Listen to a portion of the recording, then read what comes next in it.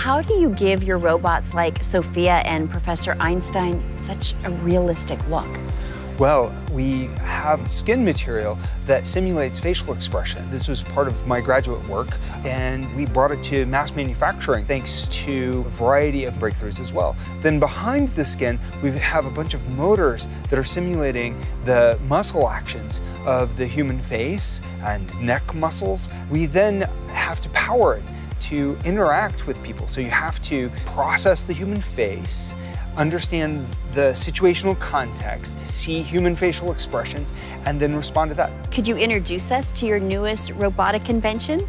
Sure, yeah. I think I'd like the professor to introduce himself, if he will. Hey, Okay. Professor, why don't you tell us about yourself? I'm Professor Einstein, your personal genius. I'm the playful robot that teaches science and plays brain games to make you smarter.